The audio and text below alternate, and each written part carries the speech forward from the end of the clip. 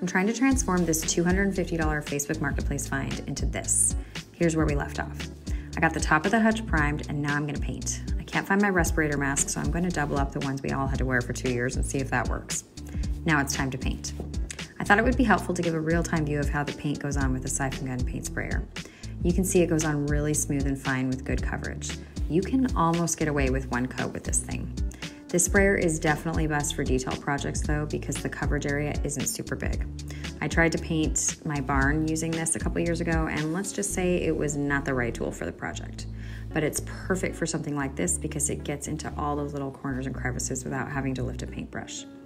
Also, just in case you were wondering how effective wearing 2 masks is, not super effective. Moving on. Now it's time to see if this stuff actually worked. I'm going to use an X-Acto knife to cut a nice clean line. Moment of truth.